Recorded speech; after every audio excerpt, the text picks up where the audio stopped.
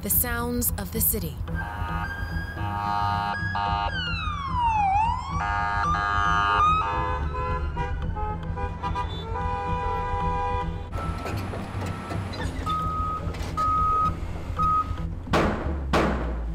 Noise is a reality of daily urban life.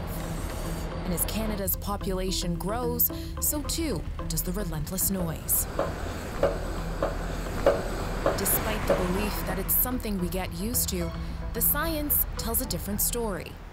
You know, you can't turn your ears off. Your body is still listening. You're still hearing these things, and it's still activating our nervous system.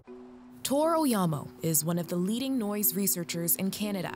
He says the health effects of noise pollution can be significant. When you're exposed to or hear a sound that you don't want to hear, so a noise, it tends to stress you out, and that elicits a physiological reaction in our bodies, which then can manifest in a lot of different outcomes, such as heart disease, cardiovascular disease, metabolic diseases like diabetes. The short-term impacts of noise include stress and sleep deprivation, but experts say the most significant health effects happen over years and decades. They can be chronic and serious. Tor was the lead researcher of a study that found close to 90% of people in Toronto were exposed to daytime noise levels that exceeded the World Health Organization's recommendations of 55 decibels. So it's, a significant concern over time, over months and years, that really starts to potentially lead to more severe effects.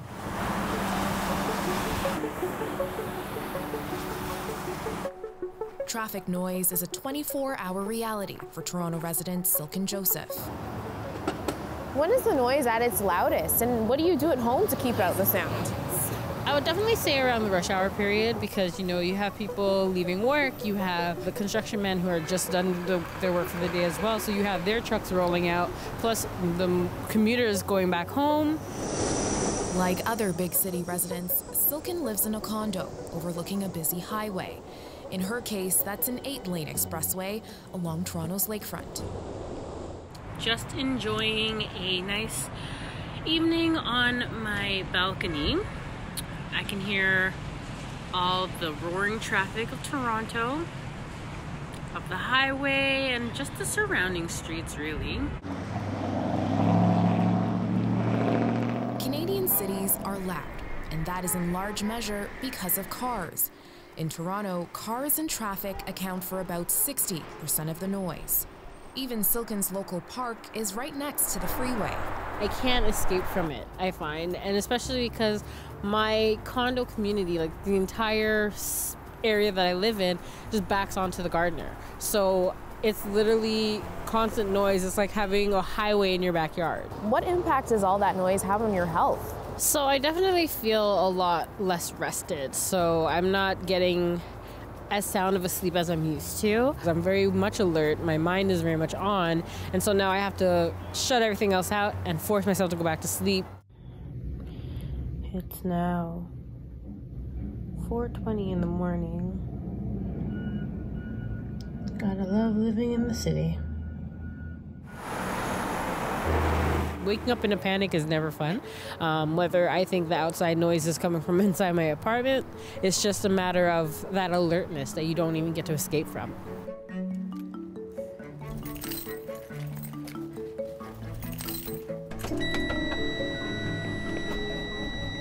It's hard for Silken to escape it. Even her job as a school bus driver is constantly noisy, on the road and when the kids are on board. So you leave home from one noisy environment to go to work at another noisy environment, driving a school bus. What's that like? It's definitely taxing. I love what I do, but I feel like it's literally out of the frying pan and into the oil, because I'm in one noise and then I'm into another, and then I feel like I don't get that break in between. It's definitely taxing.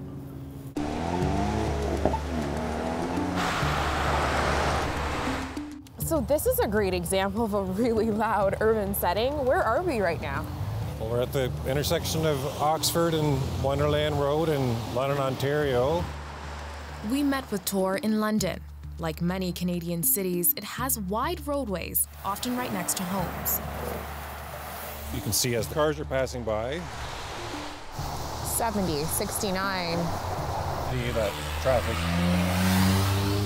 Whoa, that brought that up to a 90. Yeah. Sound is measured in decibels. Health impacts can start above 50 decibels.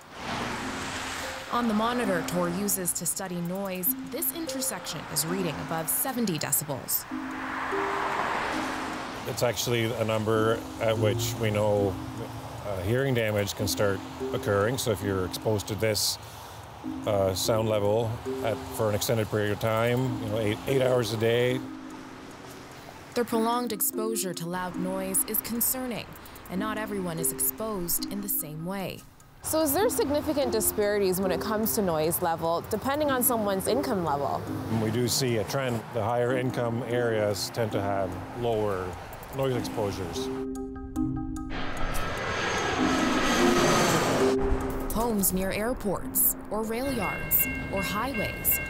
And not everyone can afford to move away to escape the noise. What is the biggest source of noise pollution in our cities? It's traffic, road traffic, just because traffic is so widespread. So many people are exposed to it, and again, it is the loudest source.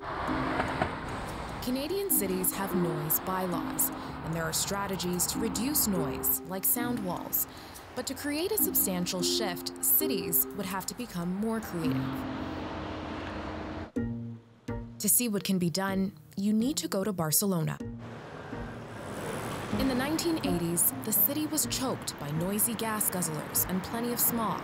Even today, it's still noisy in parts of the city. 57% of the population live with noise exposure that the WHO considers too much. We've got a big problem of noise, we've got a big problem of pollution, air pollution, and we've got also a big problem of CO2 emissions. Silvia Casaran Martos is Deputy Chief Architect for the Barcelona City Council and a cycling advocate. She says around 130 people die in the city every year from cardiovascular issues related to noise. To reduce the noise, they've created areas of the city known as superblocks. Here's how the superblocks work. Take this 9-square block radius. Normally, traffic flows freely, but within the superblocks, the speed limit is reduced to 10 kilometers per hour, and cars have to divert around the area rather than pass right through it.